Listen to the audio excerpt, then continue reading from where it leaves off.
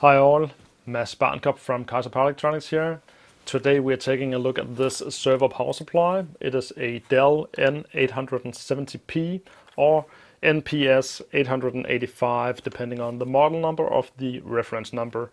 It is an 870 watt power supply at 12 volt DC. So let's try to figure out how to make this run on its own. The power supply is manufactured by the known Delta Electronics. And if we take a look at the sticker here at the front, we can see it actually states here LED states, green AC present, yellow fault, alternating green-yellow, power supply mismatch. So that is some vital information for when we want to make this work. It's also worth noting that it has two plus 12 volt rails, so it has a standby SB rail, 1.5 amp and 71 amp on the main output. So we do have some auxiliary power that we have to look for making this run. We have the status LED and a 230 volt AC plug. In the other end we have the power connectors. There are three, and they are most likely three for the negative and positive, or how that is mapped out. And then we have 6 times 4 pins, so we have 24 pins that we have to figure out how to make this run. It is possible to just see underneath the lid here that they are marked P1 to P6 and then 1 to 6 on the rows here. When it comes to the tools needed to do a reverse engineering and hacking job like this, what I'm using is a 1 kilo ohm or 10 kilo ohm resistor, a regular multimeter, and of course what we need is also a lot of coffee. And if you like high voltage like I do, please do check out my high voltage mark in my merchandise shop and support the channel.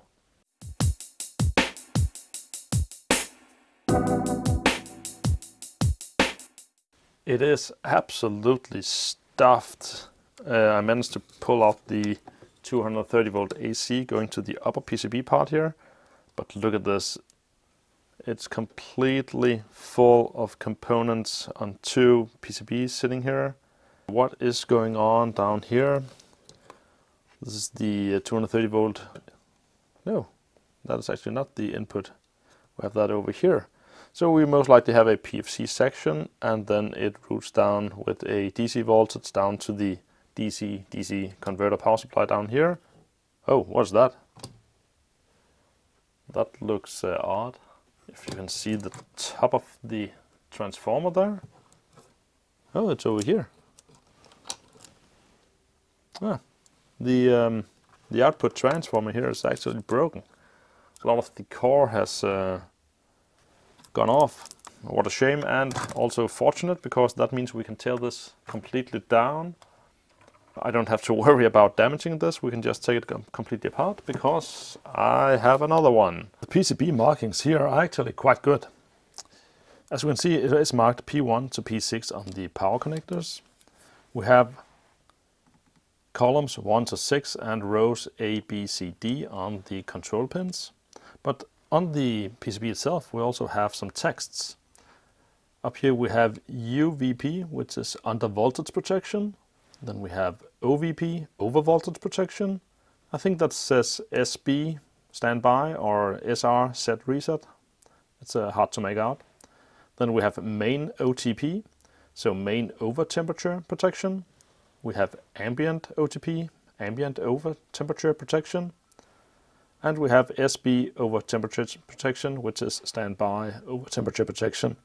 I made myself an overview of the backplane connector, so this is watching the power supply from behind and not what we see in here on the PCB itself, because in the future we would like to just know what to bridge over or control on the control pins in order to make this work. So the easiest thing to do first is of course to find all the ground connectors and map that out, and then we can take the other unit and turn that on and map out the standby voltages, and once we have that, the rest should be input or special output pins.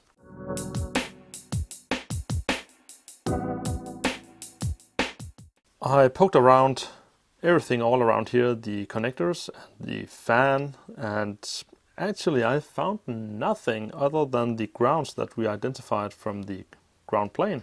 So I think it's time to fire the other one up and see if we can just find the auxiliary voltages. And then we can see what's left.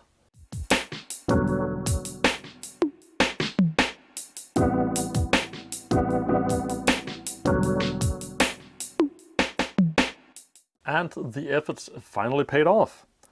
I first tried with a 100K resistor from ground to all the unknown pins, then from positive to all the unknown pins.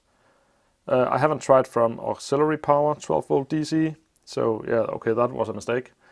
I changed over to a 1 kilo ohm resistor instead to get a bit more current flowing. And here on pin A6, this happens. The fan starts to spin, very slow, varies a bit, but we have no output voltage yet. So this tells me that we have multiple input pins to make this run, and we have limited our options so far. And with the weird voltage over here, this is maybe our input row, and all these other things are stuff for the server. So I'll try to bridge multiplies of these with 1 kilo ohm resistor to ground. And we have it, huge success. So this is grounding pin A6 and C6, and this happens. 12.2 volt DC output, fan starts spinning, faster and faster.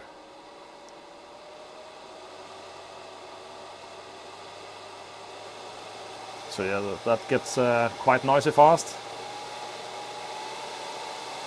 Wow, that really do ramp up. So that could also suggest that we are missing an input to it, to a fan control speed or some kind of current input.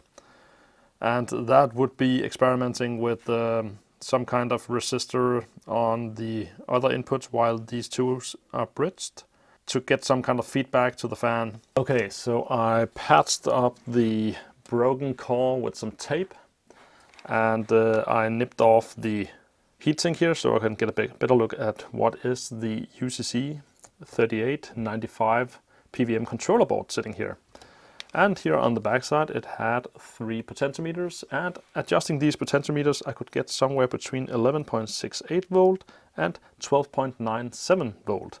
So a good 1.5 volt difference in the output can be adjusted on these potentiometers. Now I did break off the upper potentiometer here while destroying the heatsink, but looking through a magnifying glass I have been able to follow that these 3 potentiometers goes to the pin 1, 2 and 3, or 1 and 3 here on the controller.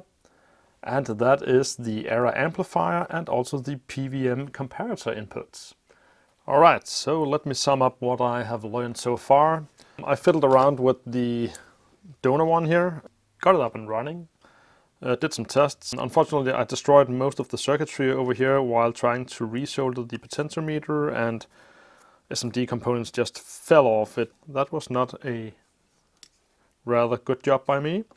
But I don't want to destroy my other working power supply over here. I never found out what the D6 was for. The voltage did vary a bit with the output voltage being adjusted on the potentiometers. D5, however, goes high with 3.3 volts when the power supply is outputting 12 volt DC or outputting the main power, and the other remain unknown. We have a function on these 3 here, and I will of course finish this up on a schematic that you will see here at the end of the video. So I really hope you enjoyed watching the reverse engineering and hacking of a server power supply and the methods I use. Until next time, see ya!